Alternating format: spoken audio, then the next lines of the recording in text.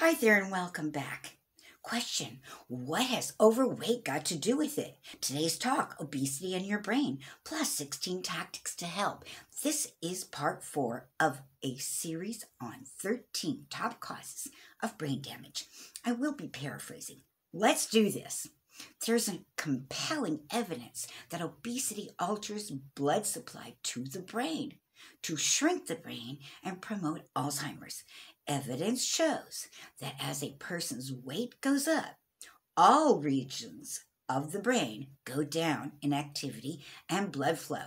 Brain imaging studies in the Journal of Alzheimer's and Diseases was explained by Daniel G. Amen, MD, of the Amen Clinics. I'm Eve Cordova of Brain Rescues and here to help you. Smash like, subscribe, and share, please. And here is 16 tactics to help you. Eat fewer calories.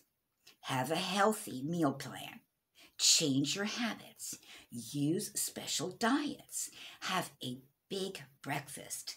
Take food photos to remind you of what you ate before your next meal. Track what you ate.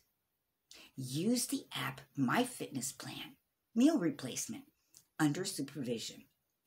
Purge your home of bad treats, your refrigerator and your shelves. Make a shopping list of healthy foods and stay consistent. Find a group to do it with. Don't go it alone.